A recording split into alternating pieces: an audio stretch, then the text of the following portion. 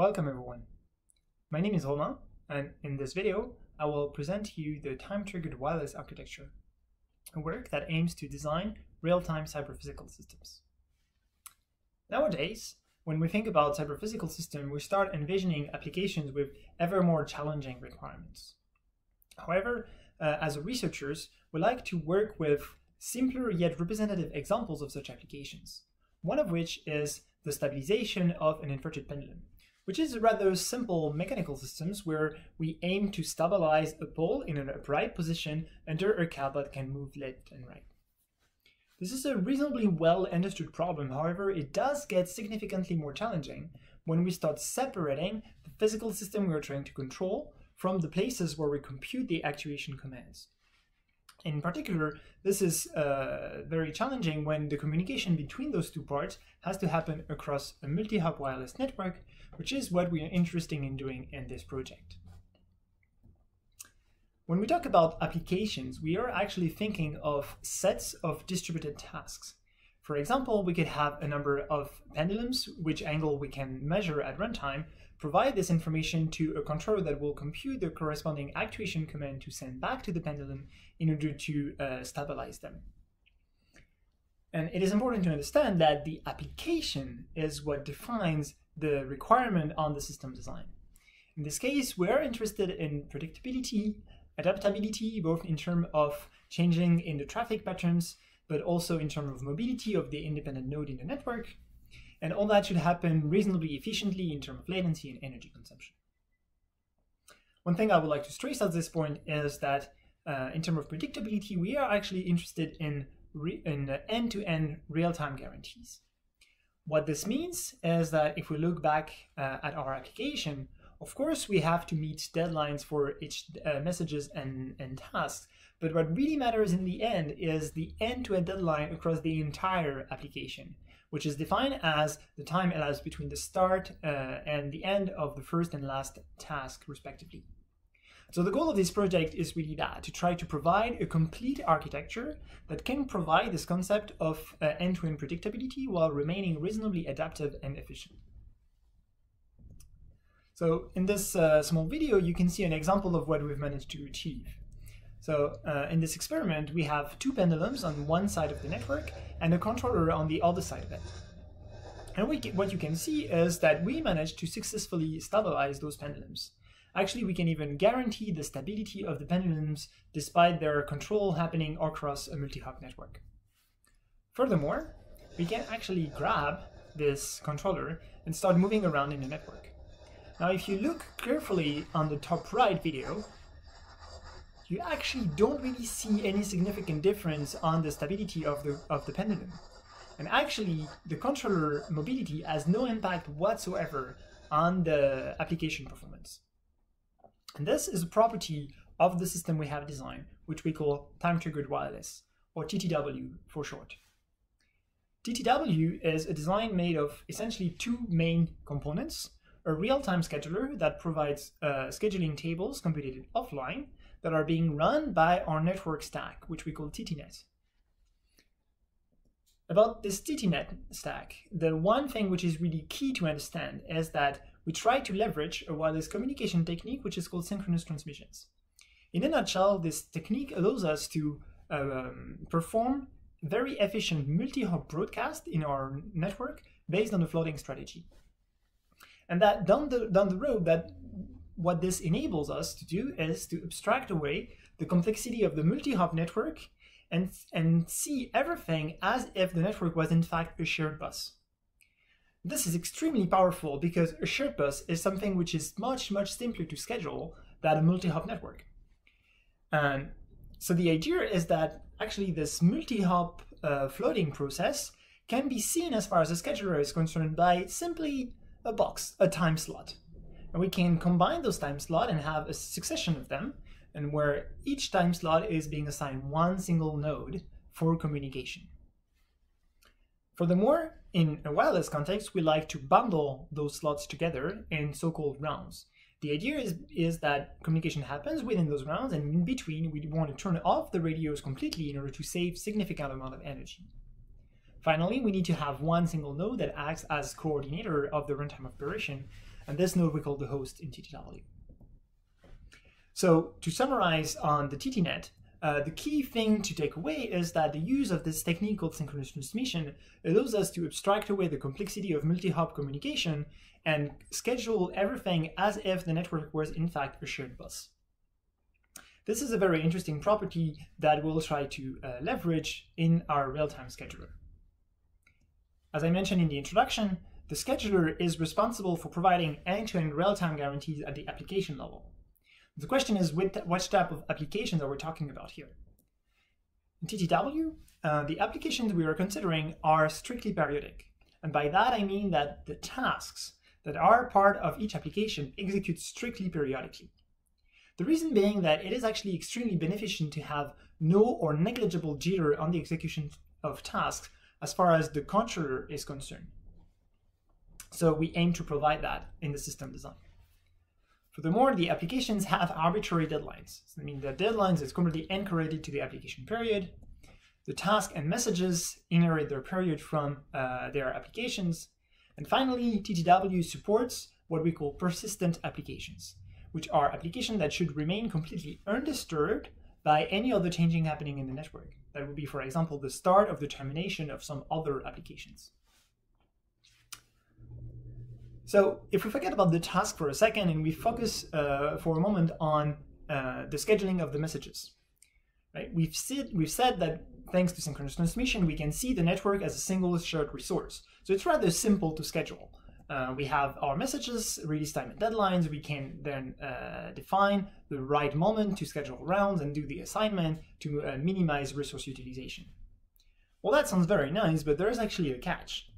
That it is not so trivial to know when the release times and deadlines actually are. The reason being that this information actually comes from the scheduling of the tasks, right? Remember that when we look at the entire application, what matters is the end-to-end deadline. That is the deadline set by the latency of the start and end task in our application. So it's only once we have those tasks defined that we obtain our network release time and deadlines, and therefore we can schedule the network. The takeaway being that in order to provide end-to-end guarantees at the application level, we need some sort of coupling between the schedules of the task and the schedules of the messages. This can be done in several ways, and the choice we made in TTW design is to do a static co-scheduling, which is an approach well known and used in a lot in the wired domain. So the approach is very similar here. We compute the schedules offline based on a mixed integer linear program that synthesizes a scheduling table that we can then execute at runtime. Now, the one important difference between prior works in wired domain is that in the wireless design, we use this concept of rounds, which creates additional constraint that needs to be satisfied. Things like that a message must be served in a round that will finish before the message deadline. Now, if you think about how you would implement this in a MILP formulation, you will have a constraint that looks something like this. The deadline of a message I should be larger than the start time of a round J plus the execution time of that round. However, this should only hold true if and when the message I is assigned to the round J. The problem here is that both the start time of the round and the assignments are variable of our problem. Therefore, such constraint is nonlinear and cannot be embedded in a MILP. So the workaround we propose is inspired by network calculus, whereby we introduced a function that counts the number of message jobs that are really served and have passed that deadline for every message. And the interesting aspect of this is that we can use those functions to reformulate the constraint we have, and those functions have expressions that are nice enough so that we can embed them in MILP using common tricks. So the static schedule provides nice properties, but it is inherently static, right? We have static scheduling tables. So it's not great from an adaptability point of view with respect to changes in traffic demands. In the literature, this limitation is typically handled by adding the support for multiple operation modes. A mode can be thought of as a set of applications that are supposed to run concurrently. So we embed also this aspect in TTW, letting the system switch between modes at runtime. One specific complexity here is that because we want to have persistent applications, that creates dependencies between the schedule of the different modes that need to be handled slightly carefully. But we found ways of doing this in a reasonable fashion. So to summarize on the scheduling part, the key idea is that we use a static co-scheduling approach to provide end-to-end guarantees at the application level. To maintain a certain level of adaptability, we support mode change at runtime of the entire system. And to compute the scheduling table, the scheduler actually requires a certain number of parameters, as well as a model of the TTNet implementation. Now, all that is great, but one could ask, and a reasonable question to ask, whether we can actually implement this. Is it feasible to have an implementation that will match the requirements of the scheduler? In particular, whether the assumption of the scheduler in terms of worst-case execution time of the task and the messages can really be fulfilled. As I mentioned in the introduction, we have implemented TTNet on embedded hardware.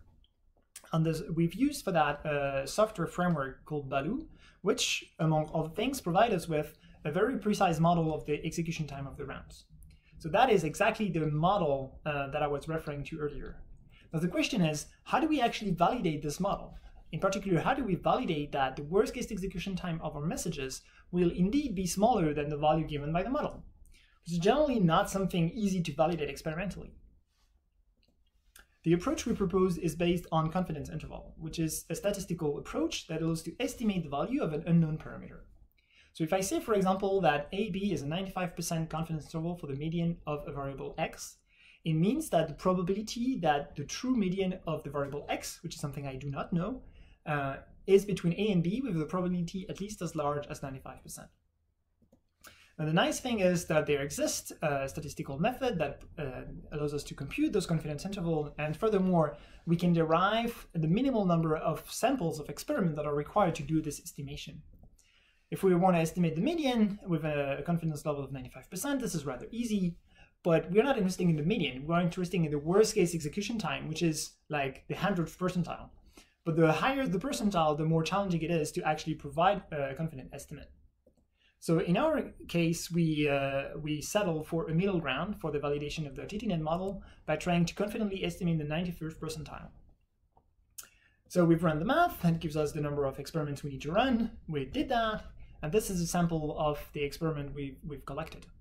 You can see here the distribution of samples of measurements taken by all the nodes in the network.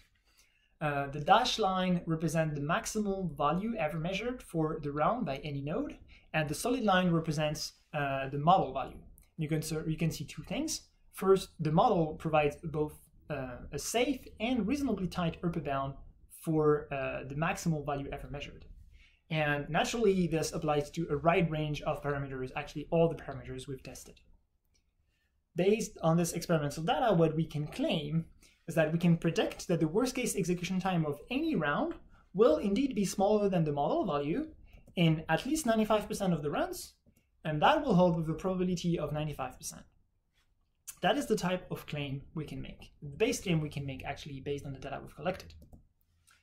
So to summarize, I've presented the time-triggered wireless architecture, which is a system design for real-time cyber-physical system, composed on two main components, real-time network stack based on synchronous transmission that allows us to abstract the complexity of the multi-hop network, a real-time scheduler that provides end-to-end deadline by using static co-scheduling approach.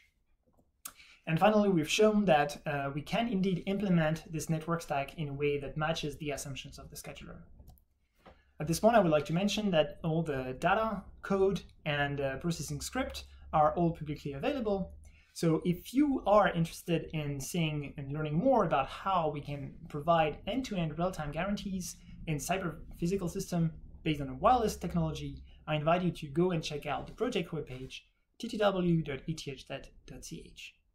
Thank you.